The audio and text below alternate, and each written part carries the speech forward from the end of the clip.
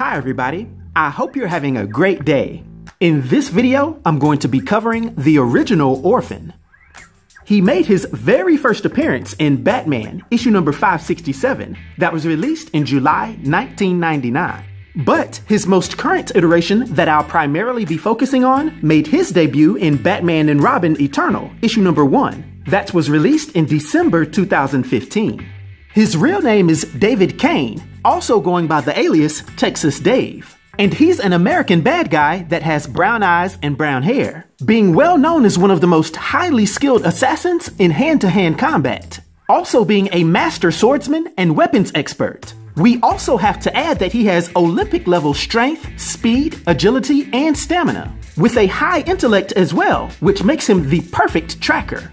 Now, we first see Cain as a skilled and ruthless killer who worked for the shadowy underworld figure known as Mother. He was the crown jewel of her organization, being the best operative out of all of her kidnapped children that were brainwashed into becoming her obedient agents.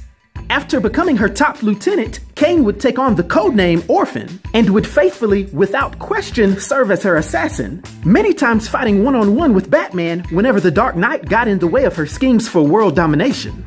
And it must be noted that Cain could always hold his own.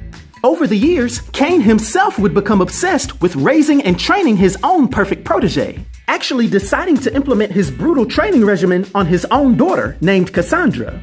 He would constantly train her rigorously, desensitizing her to violence and refusing to let her speak or write, instead making her quote-unquote listen to body movements and react accordingly, also ingraining into her that sympathy was a sign of weakness. The end result of all of Cain's misguided hard work would be his daughter becoming an apex assassin just like him, if not even better.